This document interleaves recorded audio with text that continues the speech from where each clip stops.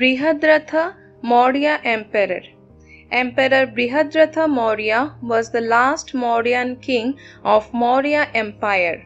He was killed by Pushyamitra Sanga, a military general in the Maurya army. Brihadratha Maurya had a vast empire.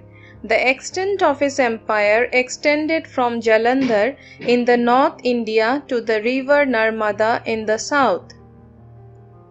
One day, Pushyamitra Sanga invited Maurya Emperor Brihadratha to check an army parade and killed him there.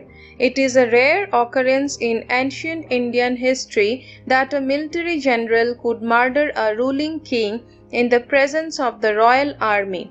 This incident took place in 185 BC.